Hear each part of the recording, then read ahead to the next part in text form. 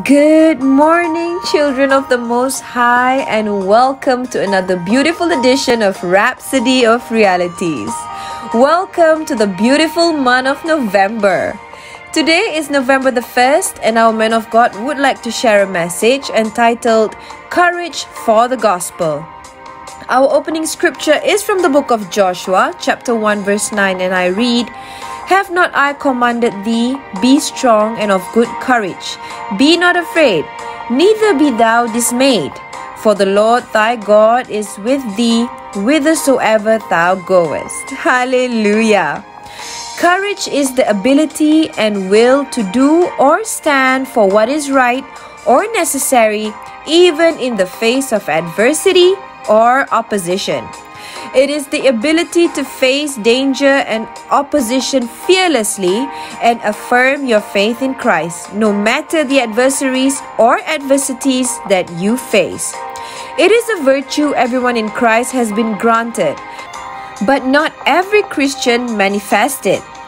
A person of courage understands that every opposition is an opportunity for progress and victory.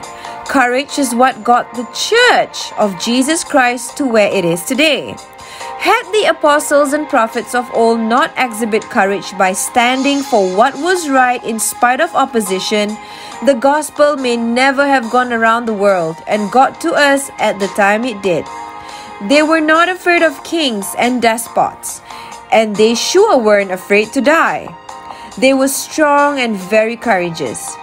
Paul, in his letter to the church in Thessalonica, recounted how he and some others demonstrated great courage to preach the gospel despite fierce opposition.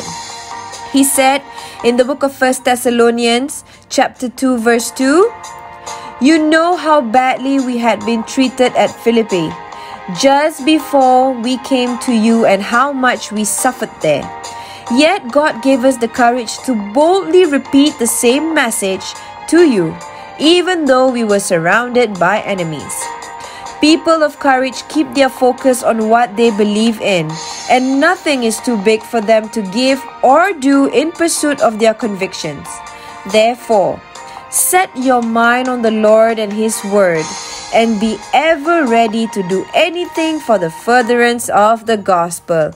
Hallelujah.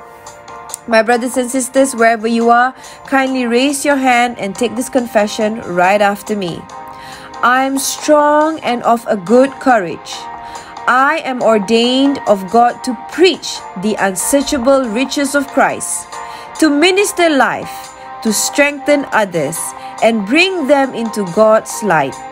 Therefore, no matter the tests, trials, opposition, adversaries, I maintain my solid front in Christ, that inner fortitude to make the gospel known at any cost.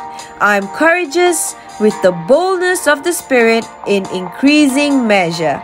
Hallelujah.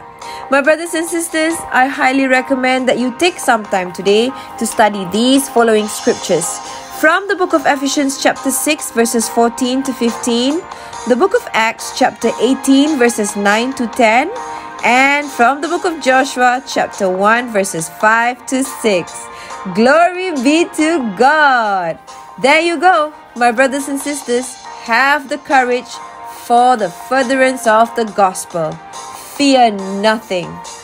Tune in again tomorrow for another explosive message from a man of God, Pastor Chris Oyakhilome. You are blessed.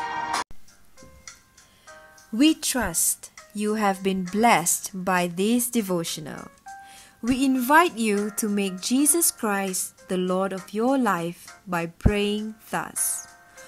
O Lord God, I believe with all my heart in Jesus Christ, Son of the living God. I believe He died for me, and God raised Him from the dead. I believe He is alive today. I confess with my mouth that Jesus Christ is the Lord of my life from this day. Through Him and in His name, I have eternal life. I'm born again. Thank you, Lord, for saving my soul. I'm now a child of God. Hallelujah. Congratulations. You are now a child of God. To receive more information on how you can grow as a Christian, please get in touch with us by emailing us at tni.msia@gmail.com. That's tni.msia@gmail.com. We look forward to hearing your testimony. You are blessed.